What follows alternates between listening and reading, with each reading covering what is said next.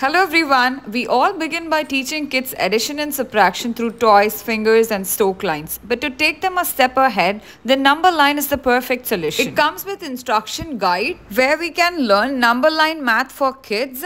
We can practice basics of addition. We have a frog in number line where it jumps forward for addition and backward for subtraction. Here the frog jumps 3 steps forward and the number it stops would be the answer. The board comes with wipe and clean sketch. Now let's try with bigger numbers.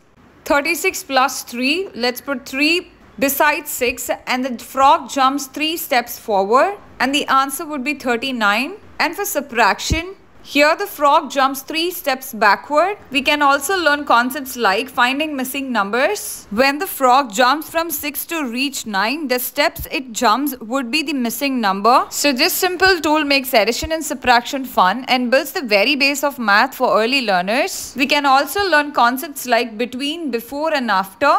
We can learn 5+ concepts with this number line. Please comment below for the link.